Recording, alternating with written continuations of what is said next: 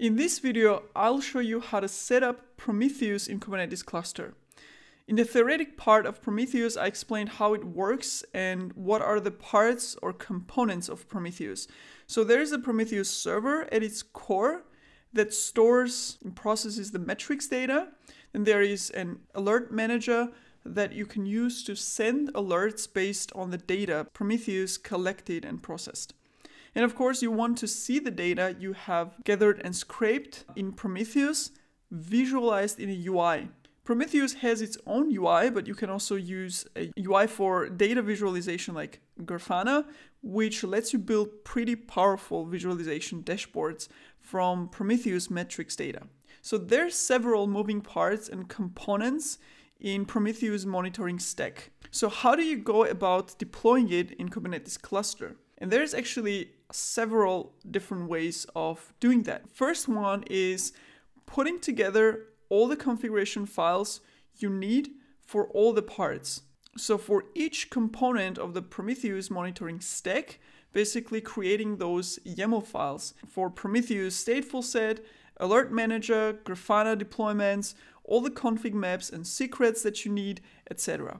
And then going ahead and executing them in the right order because of the dependencies. Honestly, I can't really think of many use cases in which you would go with this option because it's pretty inefficient. It's a lot of effort and you pretty much need to know what you're doing. Or you have to find a good step-by-step guide and hope that each step works as described, which usually it doesn't. The second way, and a more efficient way, is using what's called operator. I will explain the concept of operators in more detail in a later video and I'll link it up there. But generally speaking, think of an operator as a manager of all Prometheus individual components that you create. So stateful set and deployment, for example, will manage their pod replicas, like restart them when they die, make sure they're accessible, and so on. In the same way, operator will keep an eye and manage the combination of stateful set, deployments, and all the other components that make up Prometheus stack as one unit, so that you don't have to manually manage those separate pieces. So in this option, you would go and find an operator for Prometheus and deploy it in a cluster using the configuration files of the operator. The third option, which I think is the most efficient one, is using Helm chart to deploy the operator. Prometheus Operator has a Helm chart that is maintained by the Helm community itself. And this is the option that we will use in this video to set up Prometheus monitoring. So Helm will do the initial setup and Operator will then manage the running Prometheus setup. So let's jump right into the demo. Clean minikube state, so I don't have any components here yet. And I have a link to Prometheus Operator Helm chart. And here in the documentation, I can see the Helm command to install that Helm chart. So I'm gonna take that and we can give it a name. So I'm gonna call it Prometheus. This is the repository name, the Helm repository, the official one, and the name of the chart. And I'm gonna execute this and we will see all the different pieces that will be created from that Helm chart. So the execution is done, but this will take a couple of minutes to actually start up all the different components. So you see all the components are running. These are just the pods that were created. And you saw how fast the actual installation was with Helm. It was just one command and all the components got created. So now let's actually take a look at everything or different parts that were created. So I'm gonna do kubectl get all. And here are all the different Kubernetes components of Prometheus clusters. So I had a clean minikube cluster. These are everything that was just created. So let's go through different parts. These are all the pods. And these are the services of different Prometheus stack components. And let's actually start from here because these are the managing the high level components. So we have two stateful sets. So the first one is Prometheus itself. So here you see this weird chained name. There are 3 Prometheus names here. And this is the actual core Prometheus server based on the main image. And here you see that the Prometheus pod stateful set was actually created and is going to be managed by the operator. That's why you see the oper prefix here. The other stateful set is the alert manager, which is another part of the stack. Here you see 3 deployments. So we have Prometheus Operator itself. This is the main one that actually created Prometheus and Alert Manager stateful sets. That's why they have the same prefix here. And we have Grafana, which is its own deployment.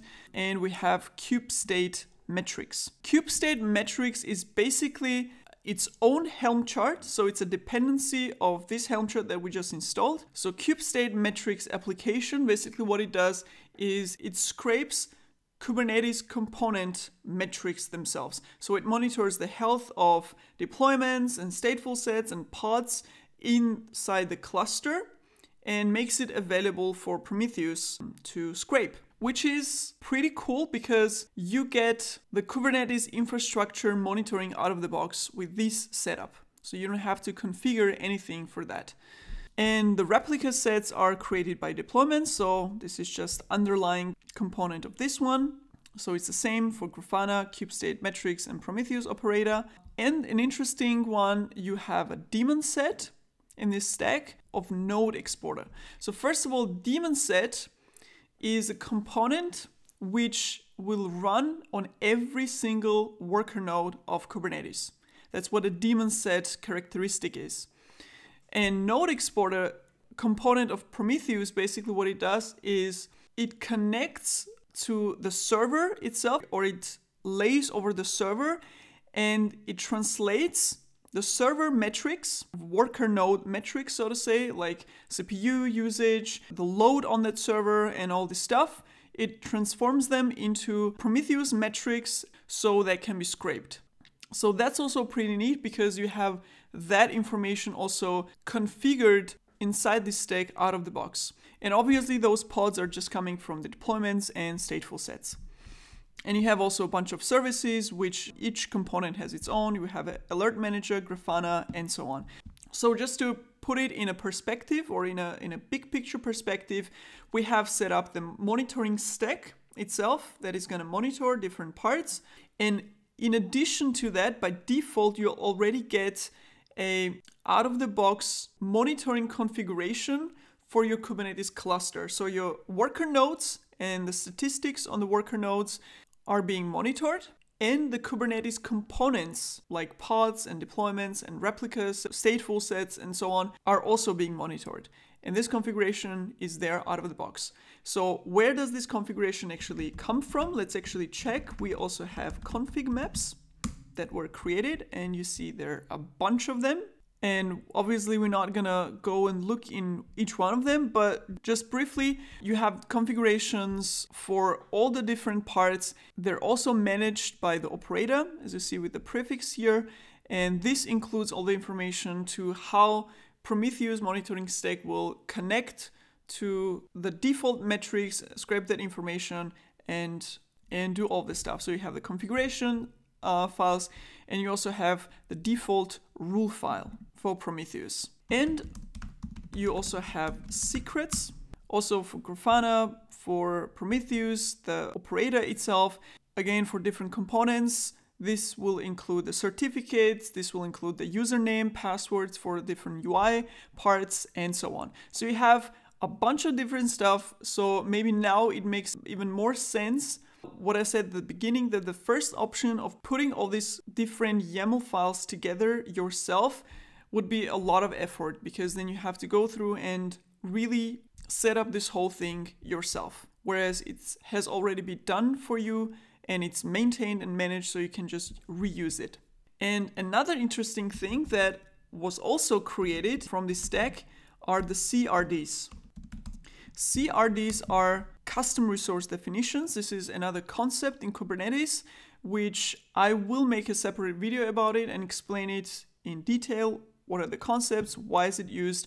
But just so you know that Prometheus monitoring stack setup includes these custom resource definitions. So there's more stuff to it. We can also check what's inside the Prometheus Operator and other pods actually. What containers are running inside, which images are they based on, and so on.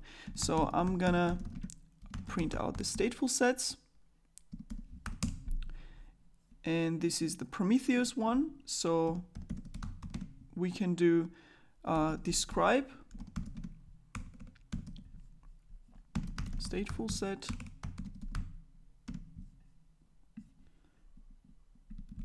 Prometheus, and we can save it in the file so that we can see the syntax highlighting and stuff better. So I'm just going to call it Prometheus, and we can also see what's inside Alert Manager.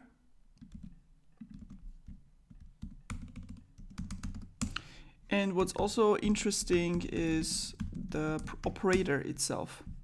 So this one right here, it's a deployment. Describe deployment,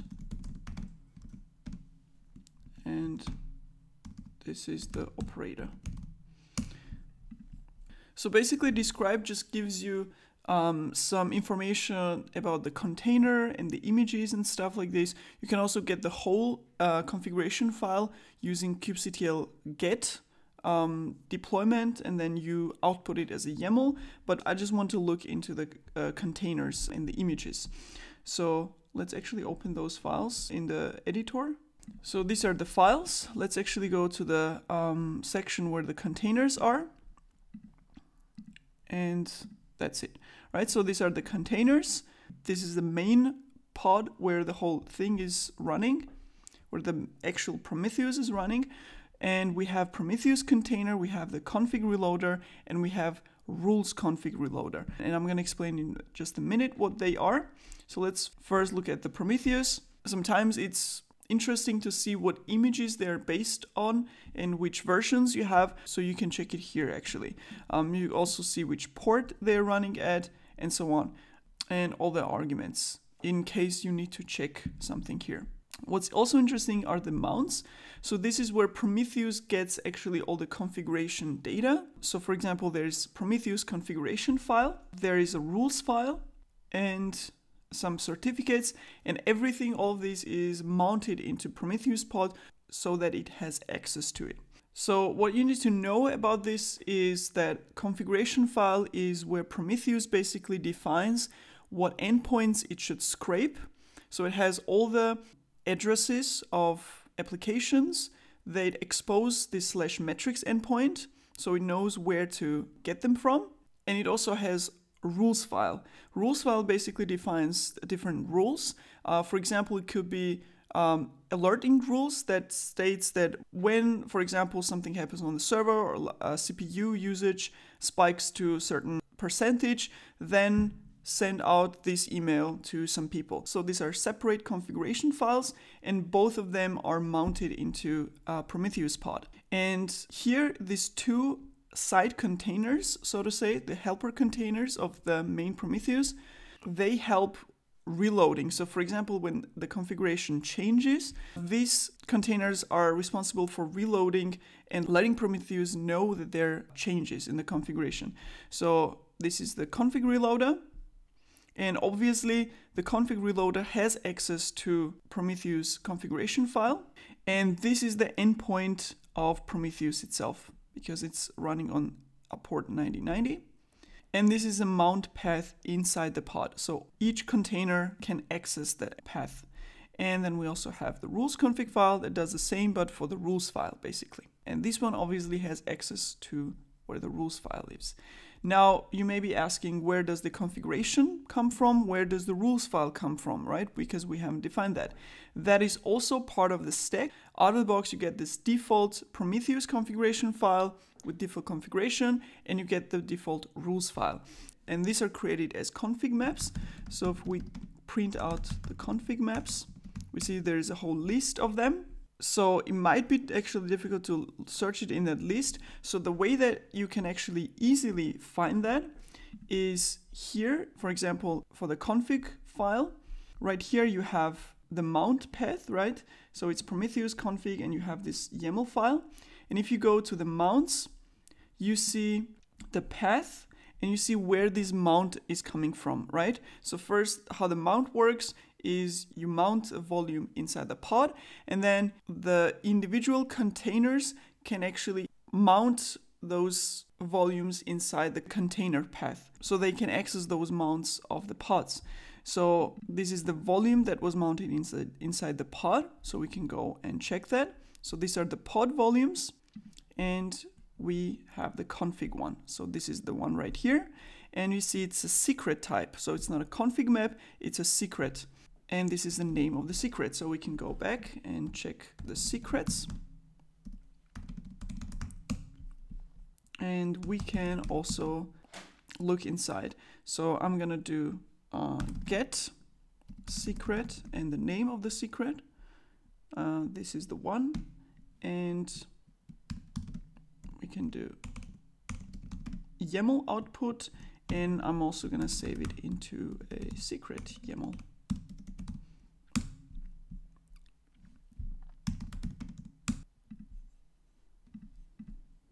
Let's clear that, and let's see our secret. So you see the Prometheus YAML file, and this is the name that is mounted here.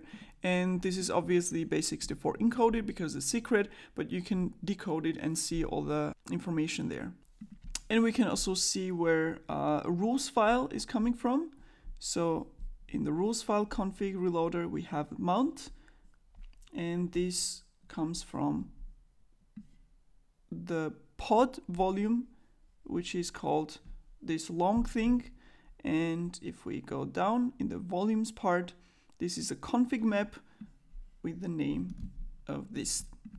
So again, I'm gonna do get config map with the name, and we put it as a YAML, and I'm gonna save it config.yaml like this. And this is the rules file. So we have the name of the file here, and this is the file contents basically, where the different rules are defined. So we have the alert rules and some other stuff. So this is how you can check where this default stuff is coming from, and then you can also check the configuration. And obviously when you have to adjust something, for example, add a new endpoint to scrape, you will go to the secret file, the Prometheus YAML file, and you're gonna do adjustments there. In a later demo video, I'll also show you how to add an exporter as a side container for example, a database pod that you have running, and then configure Prometheus to scrape that endpoint as well. So in that video, you will see how to adjust the configuration file so you can add a new scraping endpoint. So let's also quickly check what's in the alert manager. So here we have, again, the main container, which is alert manager, and we have all the configuration stuff here as well.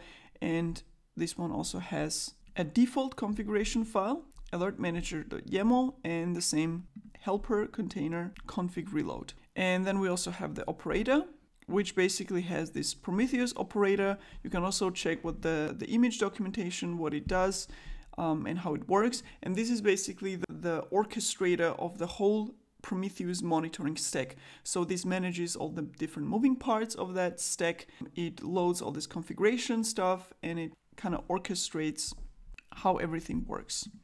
So all these things are kind of interconnected with each other. But obviously you don't need to understand how all of these things work. Important thing to understand is how to add or adjust the alert rules or alert configuration.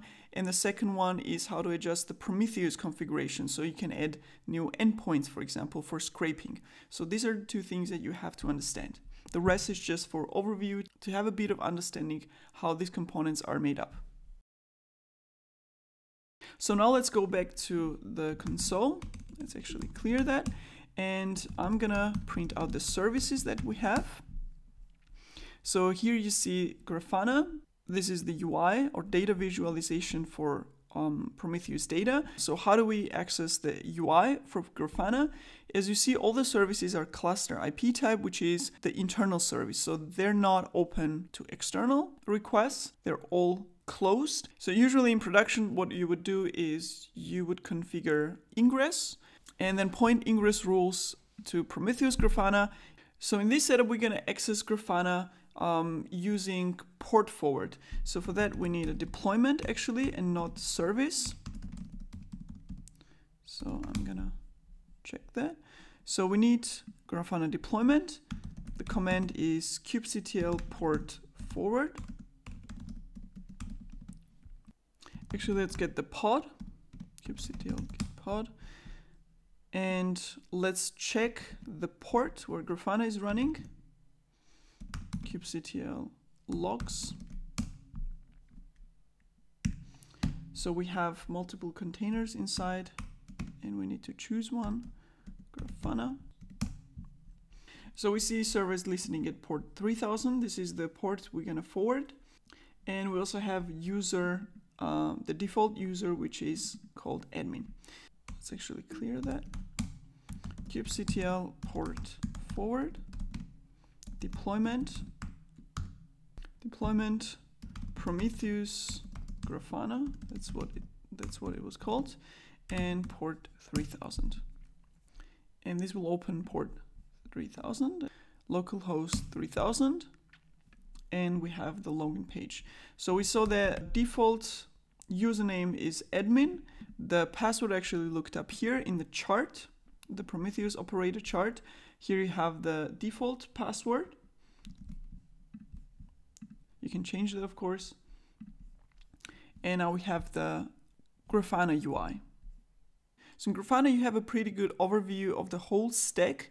For example, you can see different alert rules. You can also use PromQL query language to query the data from the Prometheus database, and you can get different kinds of data. And you can also see the data that Prometheus is already collecting and scraping. So in Manage Dashboards, you have a list of the things that Prometheus stack is monitoring already. So as I said, node exporter already scrapes the information about the node itself. We just have one node, which is Minikube. So this is the IP address of Minikube node. You can check that here. So this is the same one. And here you can see different metrics of Minikube node, like CPU usage, memory usage, etc. So I'm gonna get pods, doesn't matter.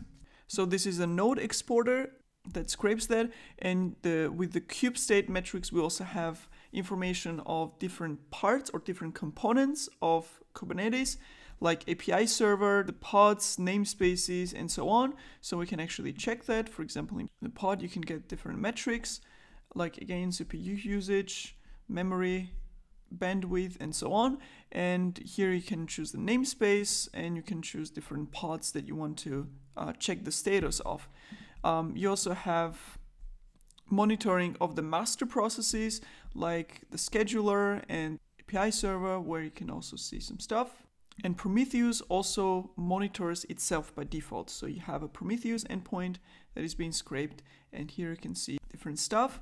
Later, when we add configuration to Prometheus to scrape different endpoints, we will see some additional components here as well. And you can also create your own dashboards depending on what information you want to see.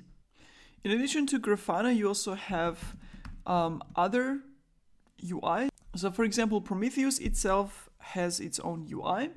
So we can access them also using the port forward.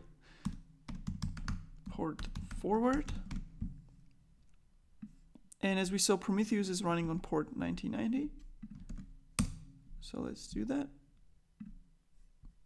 1990. And here you have the Prometheus UI, where you can also display the alerts. You can also display the configuration, which metric endpoints are being executed. And you can also use the PromQL language to query different stuff. So here you have the alerts, some default alerts, which are configured from the default alert rules file. And here you can see the configuration of Prometheus, which is pretty long.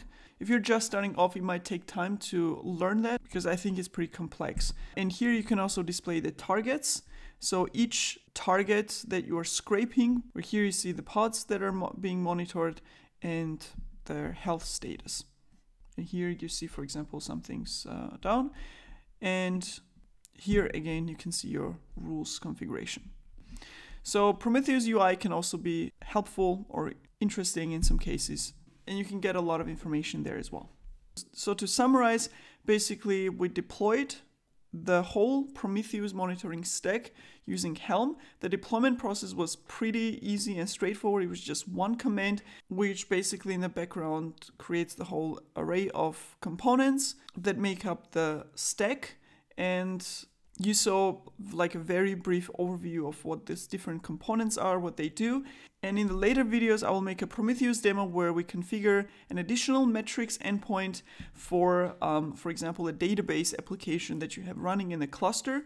So basically how you can monitor different services that you have running in the cluster and also your own application by exposing metrics endpoint. So thank you for watching and see you in the next video.